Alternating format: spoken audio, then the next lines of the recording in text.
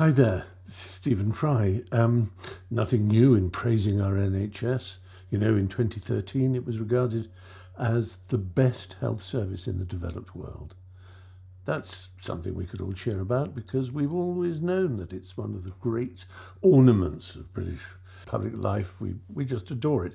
But you know, in more recent years, the underfunding has been desperate. We now spend £40 billion less than France does, 73 billion less than Germany does. There's something very wrong here. I think it's worth fighting for it.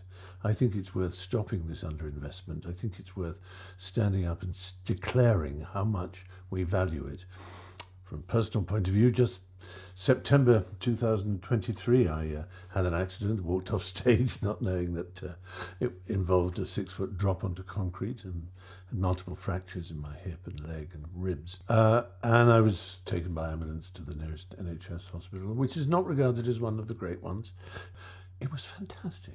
I mean, the people were just incredible. Yes, some of the paint was peeling on the walls. Yes, it could do with some infrastructure love and probably, better hours for those junior doctors and nurses and other support staff. But nonetheless, these were wonderful things to experience, and I felt so proud and happy to be British, just for that silly reason that it was a marvellous thing that was unwinding for me and for all the other patients around me as they came into resus and into A&E and all with their own problems, all needing attention.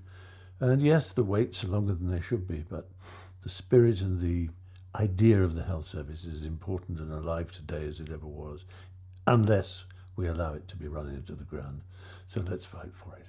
Please take action now. It takes just 2 minutes to click the link above and send the We Own It letter to all parliamentary figures in your area. It really matters. Tell them that you demand that they take care of our NHS for the future of everyone in our country.